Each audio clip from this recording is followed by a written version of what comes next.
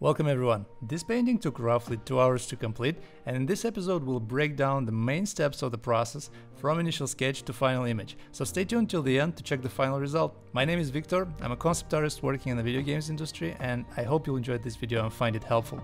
Alright, let's start!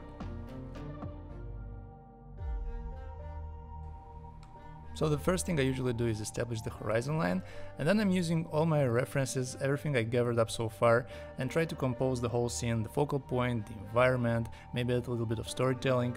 The sketch you see me doing is really rough because I'm not planning to keep the line work for too long. As soon as I have my colors and my values blocked in, I'm gonna ditch the line work and work with form mostly. And also right now I'm keeping everything on separate layers, just in case I'll want to change or improve the composition later on. I keep the horsemen and the main planes on different layers, it might help as well. Alright, so where do we go from here? I personally start with the sky or the clouds or anything in the background just to establish the overall mood and the light scenario. At this stage I use flat color to fill in my main planes and make sure that the values work nicely. As soon as you have some value, you can work from there and constantly compare and check how readable is your image, how is the composition serving the storytelling, and so on. At this stage you should also pay attention to the shapes you create. Right now I work with flat color and trying to compose the image so it checks all the points I mentioned before. I'm still working on the background, deciding what value and color to use for those mountains in the distance, and I think overall I wanted to have a bright, warm scene, but with some cold variation in the shadows. And while moving on to the horsemen, I'm still keeping things flat and I'm working on the shapes, values, and nothing more. I wanted also to have maybe some vibrant, slightly colder shadow areas in the grass to complement the overall warm colors.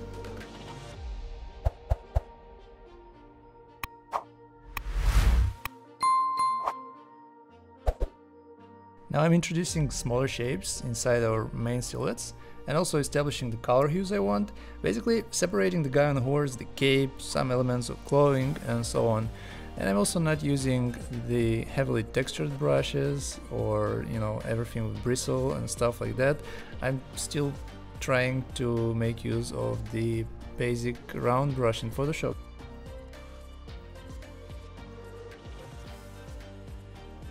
Now it's time to work on the second rider, and probably after this I will remove the line work I had, the sketch, because I probably should have done it earlier, but I just wanted to have just a tiny bit of guidance with this horseman in the foreground.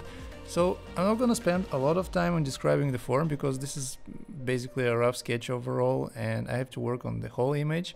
I'm just gonna try to use, as little values as possible to describe the shape, the form, and to kind of give an idea who's there and what he's doing. I'll leave it like this for now and move on to the clouds, to the background area, and I'll be back for the characters as soon as I'll have a little bit of clarity in the rest of the image as well.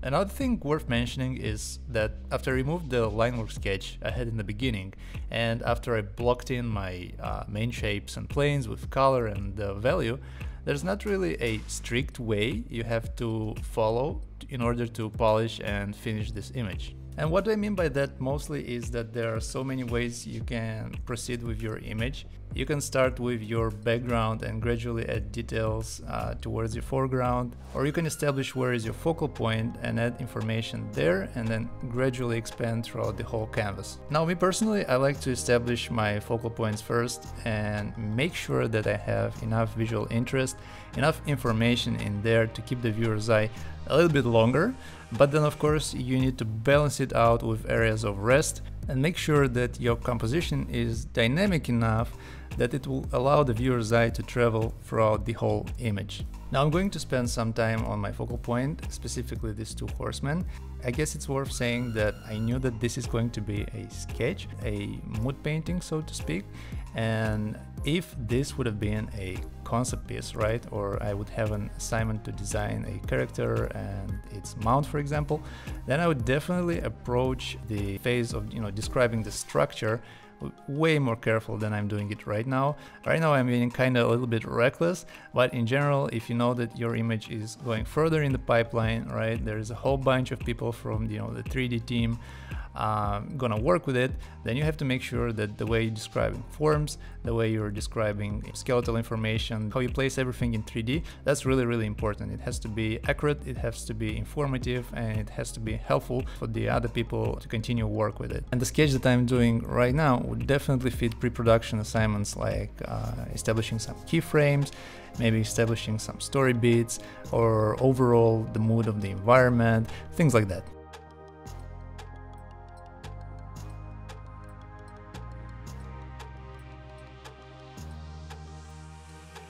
And now let's quickly talk about the layers in Photoshop and how do I manage them.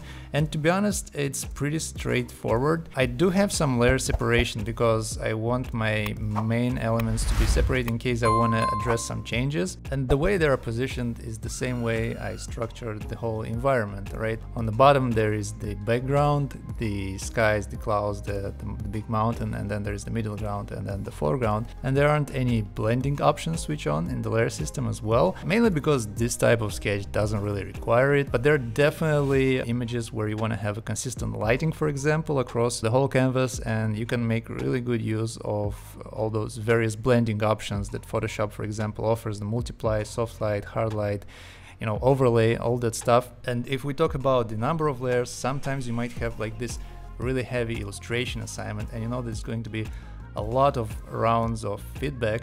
Then you can probably also increase the amount of layers you have, because it will be easier to return back in time and to fix something, adjust, or remove altogether if there is such, if there is such a requirement.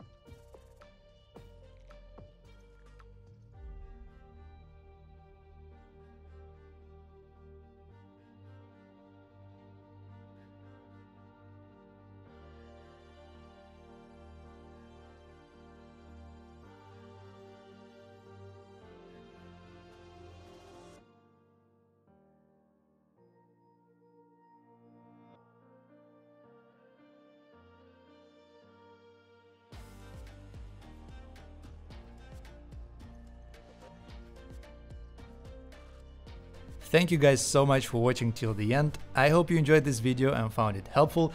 If you did, please consider liking and subscribing, it helps a lot. Also, if you have any questions about the process, don't forget to drop them in the comment section. I'm trying to answer all of them. Thank you again so much, and I hope to see you in the next video coming soon.